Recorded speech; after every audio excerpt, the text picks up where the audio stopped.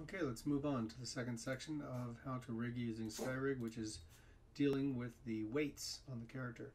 I've done kind of a quick job here to pull the top vertexes of control FK control systems for the arm out. Okay, so let's begin with the second part of this, which is how to weight up the characters that you have created and rigged up using Skyrigger. I've grabbed some control vertices of the FK controllers and just pulled them roughly outside the body so at least you can see them. I usually prefer to scale so that you can grab them from any angle.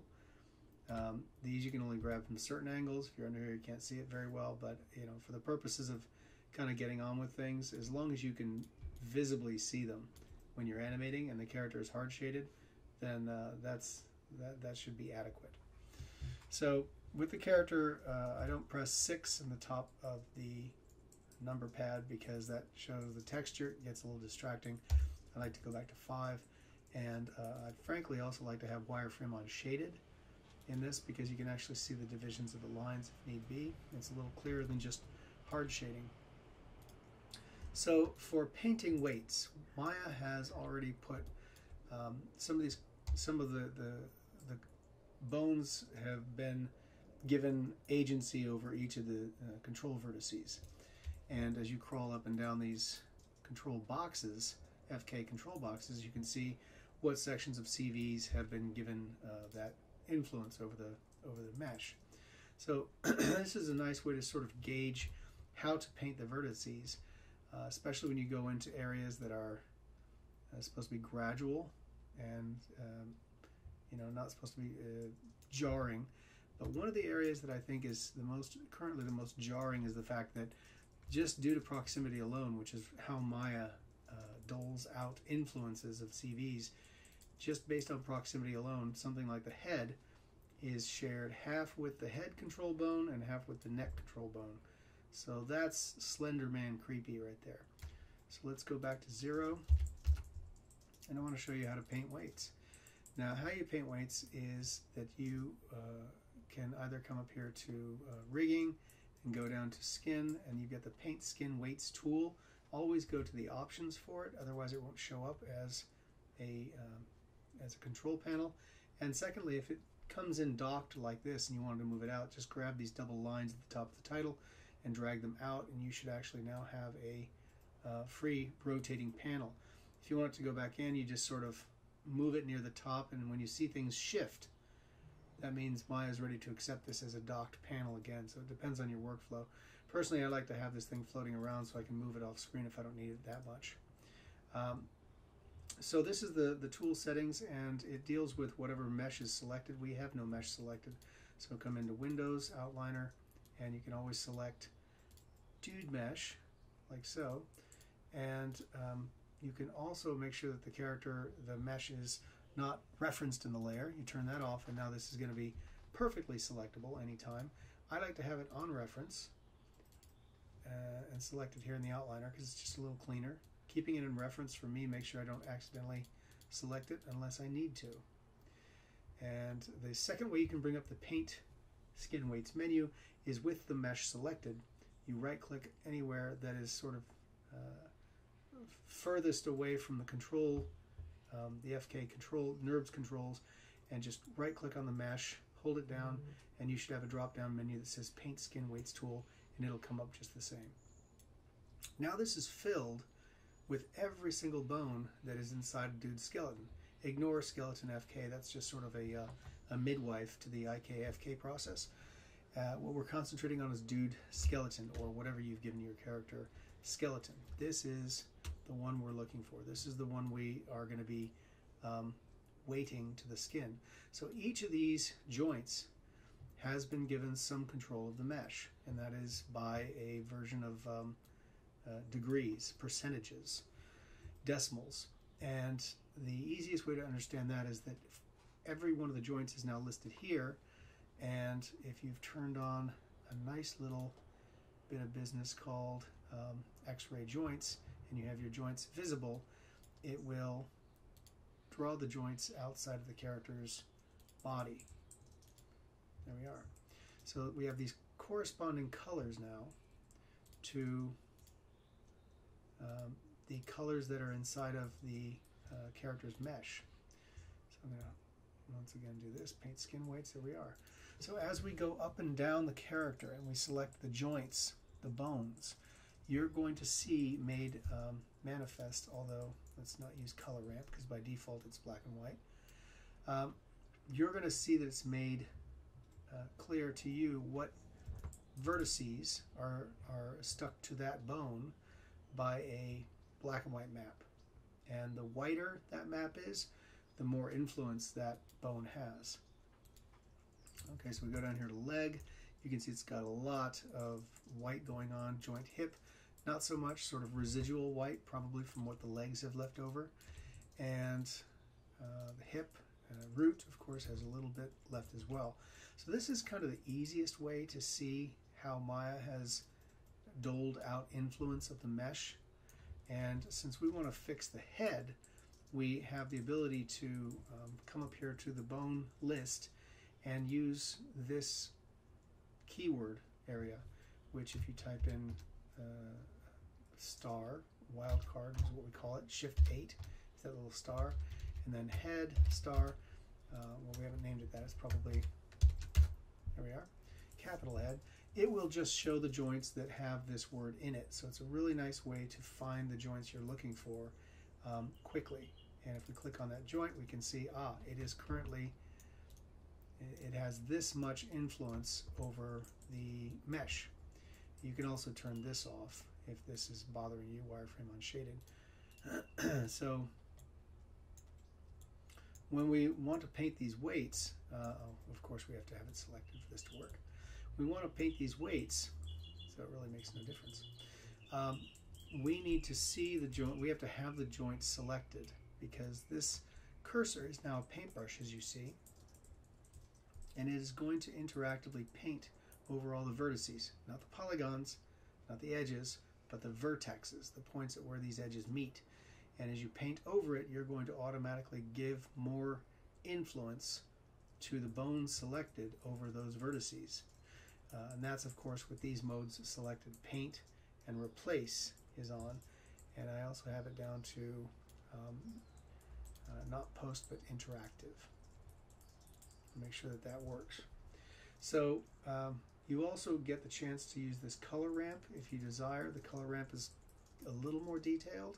If you turn it on, you can see the values that are closer to white and black.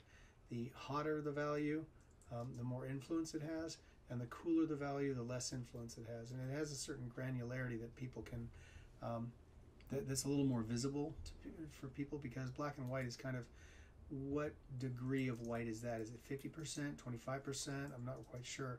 But colors are a little more obvious, and there's more of them to let you know exactly what it's a little easier for people to understand what has more weight or influence. I'm going to stick with black and white for now for the purposes of this tutorial because I want to start painting. So as I hold down my left mouse button, I'm going to paint over these vertices. As you can see, the white popping in these vertex places as I drag over the sort of nexus of the lines. And this is basically giving the head joint, which I have selected, head joint, more influence over this part of the head.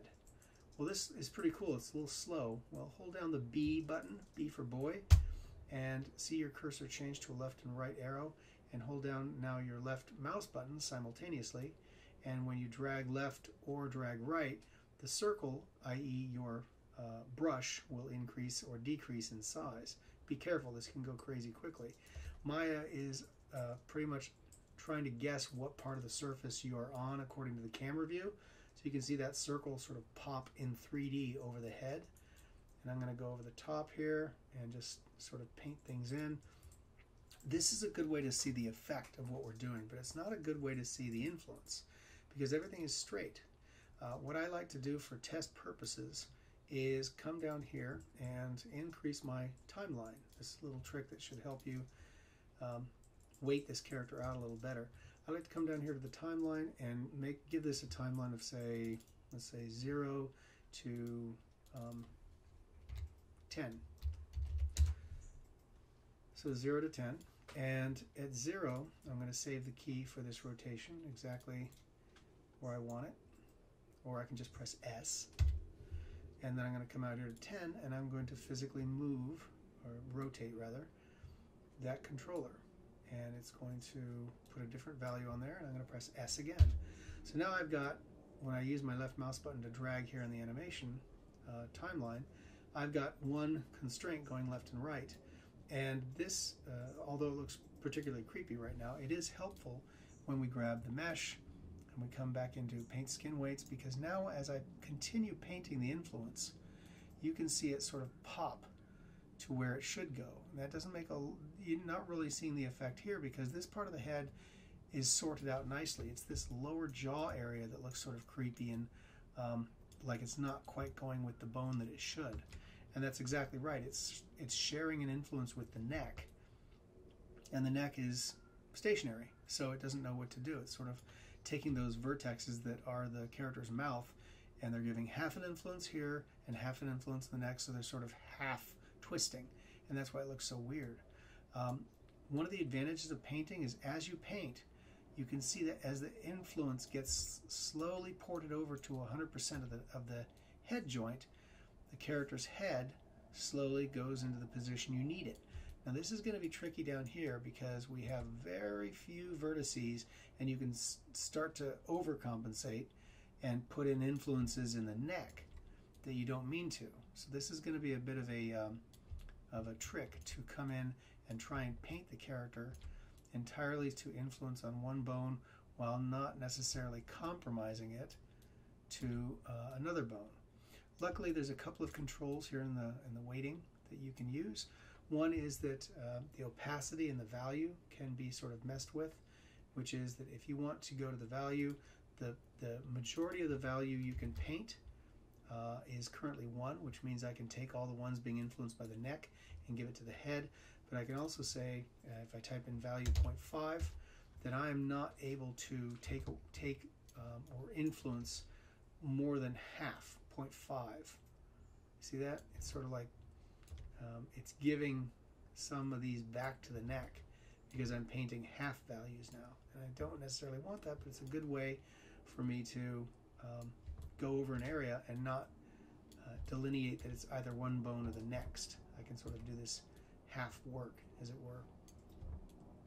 So this is also important down by the areas of, let's say, the lower body. So we've got such extremes of the legs, and I'm going to now hide the joints because we don't need to see those anymore. We know what's going on, and we're going to concentrate pretty much on the mesh.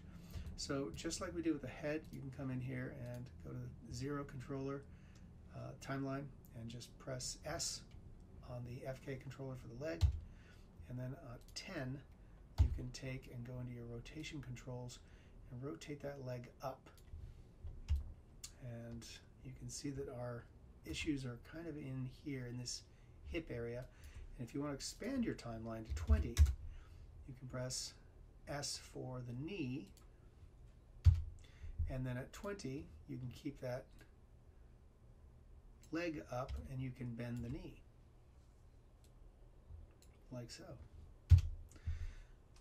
And what's going to happen here is it's going to go up and it's going to bend down, and we can see that we need to definitely start helping out this leg because look, it's lost all of its calf mass because there's an unequal ratio of what's affecting the pant leg and the calf. So coming in here, selecting Skater Mesh, and coming into the Paint Skin Weights tool, we want to keep our painting exclusively to just the lip of his pants. And how do we do that? Because things can get so crazy so quickly. Well, one of the ways you can do this is you can, before you start painting, you can either decrease the size of your brush, or you can come in and go to component mode, just like when we bring up Paint Skin Weights tool, you can go down to vertex. And this allows you to select vertices that are along the mesh. Now, unfortunately for this, there's an order of operations that Maya is going to default to NURBS curves first. So you want to turn those off. Layer control, just make them don't make them visible anymore. Then you can turn the mesh layer out of reference, and you are allowed to grab just the vertexes. So coming in even closer to make sure that I have an exacting, very precise way of grabbing just the vertices that I want. I can go around this particular object and grab each of the things that constitute the lip of this character's cargo pants. Okay, so we've got just that lip. That's great. Going back into the paint skin weights tool, we no longer want the head. We want to look for, I believe, leg. And you don't have to do it this way either, even though this quickly brings up joint right and left. You can just go down with nothing in this keyword search and just look for what you want, which is the dude joint right leg. Ah, 'tis the wrong one. We want the left leg. There we are. All right, so what we can do now is Maya is constraining the influence of what we paint to the selected vertices. So I can paint over here, it's not going to affect it. But the minute I come up here, it's going to pop all of these vertices very quickly to one bone. And it's going to keep that hard edge, which frankly I'm not sure we want. But it is good for the demonstration purposes of showing that you can quickly just paint over a series of vertices to give it full influence over one leg bone. We don't necessarily want that, so let's go back to the value 0.5 and do the same thing. And this means that we're going to have a nice sort of half and half sharing of those vertices to the leg bone and maybe the knee bone below it. So some of these vertexes also are hard to paint when you can't quite see them. What you can do is, of course, stay in wireframe. Just press 4. Go to wireframe. The other thing you can use is this tool called flood, which means I want you to flood the vertexes that I've selected with a 0.5 value. So it's a way to quickly stamp everything, and you don't have to paint over it again and again and again. It just sort of smashes it on top, and you can tell that that's a pretty nice 45-degree angle, which is unrealistic in pants, but it helps us because they need to allow for an opening for this leg. Our next concern is the fact that things are so compromised in the calf, in this area right here. So coming in really close and grabbing just the calf muscles. Okay, cool. What a nice little stick leg there. And then we can right click, go to paint skin weights tool, and we're going to go down one level to the knee. These need to be 100% on the knee because they're losing their mass, having this sort of halfway point between two bones. So I'm going to come in here, change the value to 1, and then flood those. Boom. Now it's got its mass because it's being controlled wholly by the knee bone, which is fine because the knee rotates and then it just affects the entire calf below it. So you can come in here and continue painting and saving these values so that you can check rotations and paint them out, see if there's too much going on. It looks like if I were to look at this character's hip, and I were to look at I don't even need the controls now. I mean, to animate one, then I can make it invisible. If I want to show the joints and concentrate on where that joint is right there, when it goes up, okay, that's fine, but it looks like it might be compromising these 3 vertices here. So I can come into show and just turn on and off the joints, or turn them on and off here, and just go up and down my time slider to gauge. That's a little too extreme, these 3 points right here. So I'm going to grab just those 3 points, or I can just paint over them without grabbing those 3 points. It's just that I like to be fairly precise. So this goes to leg, this goes to hip. I frankly think hip should have a little more influence over these because it's the whole hip. And you can, by the way, not select any vertexes and just paint over the body as you see it needs it. Looks like this guy's behind is going a little too much with the legs as well. So without selecting vertices, I go to the paint skin weights tool and go to the hip and just paint this area so it just kind of pops back. A little too extreme. Okay, let's go to 0.5. See, we get this kind of smoothing, as it were. Also, there is a smooth tool when you have a lot of different influence. It tries to sort of average them out. So this is a nice way to try to getting a nice halfway point. And you can, we've only done sort of the one side of the body, and we've done the left side of the body, which is fine because when we go back to our original pose here, we can grab the controls for mirror skin weights, bring that up, and now use this to our advantage. So using mirror skin weights is pretty good. The character does have to be symmetrical, and you do have to determine, again, let me reset the settings, you do have to determine exactly what plane this mirror will be in. Since Y is up and Z is out toward you, that is the plane we're looking for in this case. You need to select either closest point on surface. You can test out raycast, but if you were to mirror this, as I've just done, it doesn't look like anything's really changed, but you won't see that change until you come in and grab the controls for the right foot. If you've done the left half, and you grab that controller and you rotate it up equally, and then you rotate the knee down, and you should see that the calf muscle stays fairly consistent, which was the endeavor with the other one. Yeah, I could use some massaging in there, use a little bit of love with the painting of the weights, but that's a good way to do a lot of work on, say, the arm, and down here on the knee and the foot, and then have that transfer over and just do some cleanup.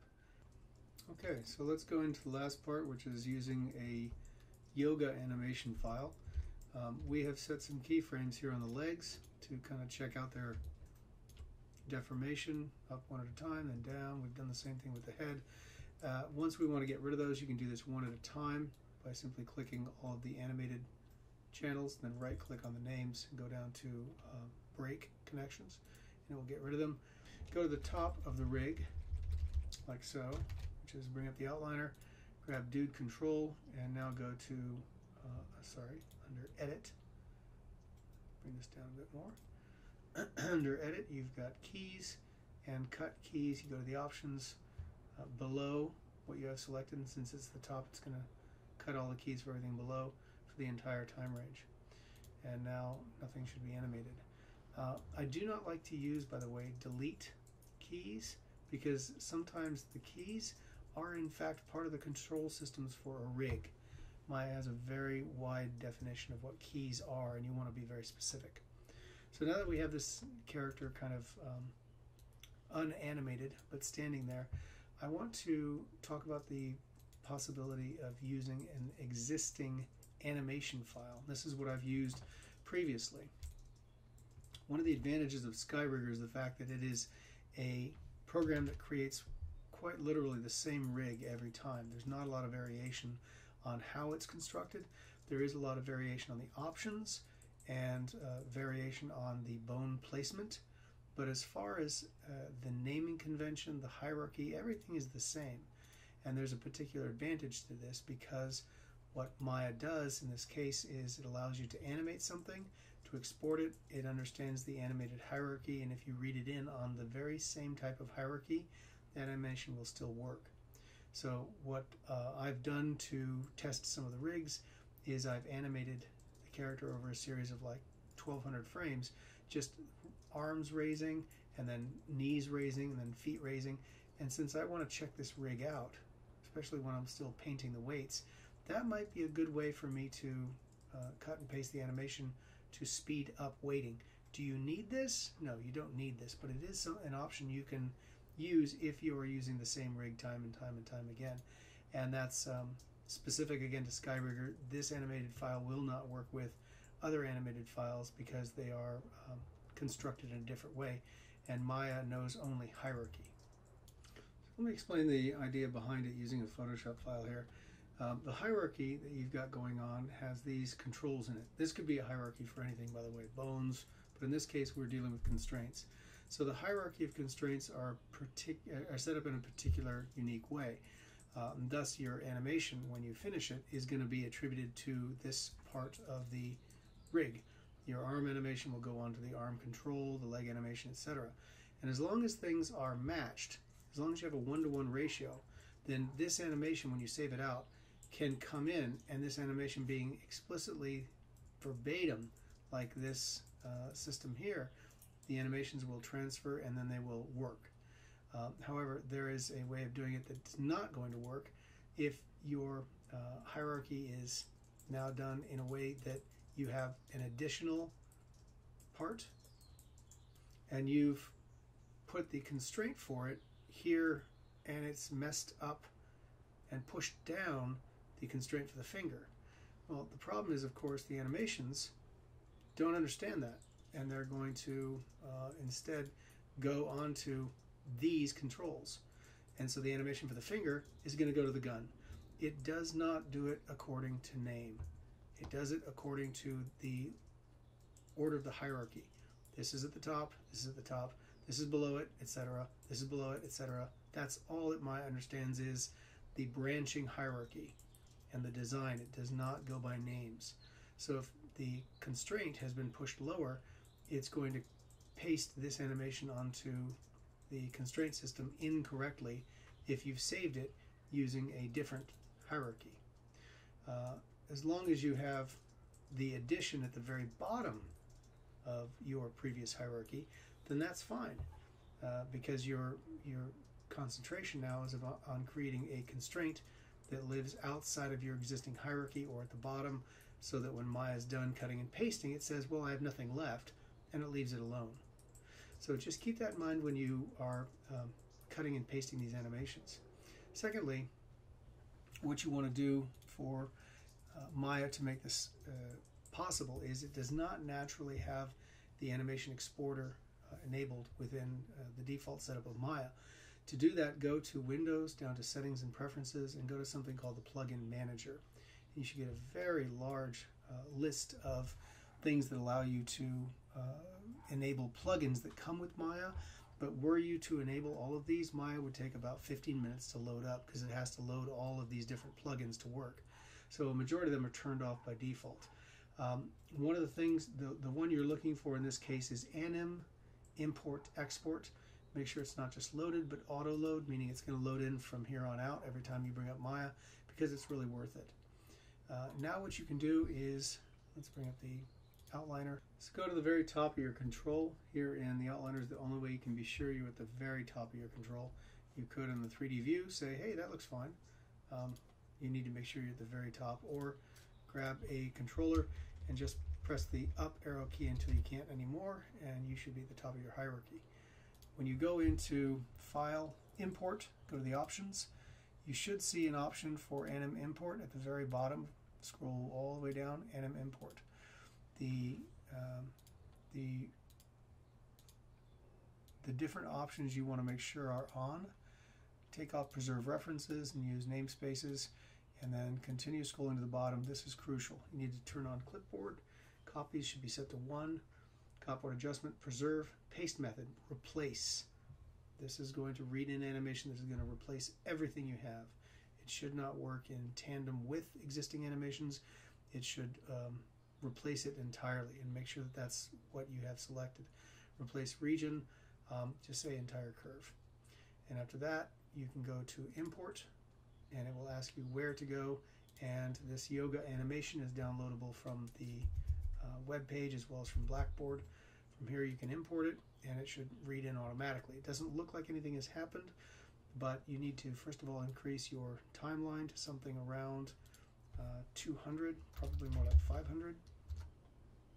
And when you go to your timeline and scroll, you now see that this character is magically dancing. And that's because you now have read in successfully an animation that allows you to take a look at all of the joint rotations with a previously animated file. So I've just brought up the graph editor here. I'm grabbing the last keyframe at it. It's at 650, allowing me to come in and type in 650, and knowing that's the exact end of the animation. So this is a great way to come in and start animating your, or using animation to check the validity of your weighting system. And when you come in, also there's a bit of the animation missing. You need to make sure that you are on top of the IKFK blend. I've left that as a challenge for the individual rigger, and you can utilize that to pretty much check all of the different bone systems using Skyrigged. And The point is that when you enable the anim import export in Maya, if you know that you're going to be dealing with a different rig every time, or that you have a particularly problematic rig that you've animated once to check your rotation values or your weighting, then you're able to save that out and read it in the future. So this is intentionally done where I've just rotated one part of the constraint system at a time throughout a range. And if you want to use this in tandem with the move lister so that you can actually set up all of the ranges so you can check things like neck, head, whatever, you can do that. I personally think it's much easier to just take the time slider and truncate it to the area that you want. So let's say, for instance, the arm's going up and down. That's kind of what we want. That goes from, say, 50 to 77. Type those values in, 50 to 77. And suddenly it's just going to deal with that alone, and you can focus entirely on weighting one side and then transferring it over. This is certainly a problem area. Or you can simply go through, and if you want to be very consistent in your work, you need to make sure that you've got all of the paints done by hand. And that's, frankly, that's my preferred method. I think it's much easier to go through the character and make sure that you've got everything done by hand rather than wait on assuming some automated process like Mirror will do it for you. So this should help with the idea of how to paint weights. It's one system. We're going to be going into another system which is going to be using spreadsheets later, but this is certainly a great way to start your first foray into weighting a character using all of these different tool sets. If you have any questions, let me know.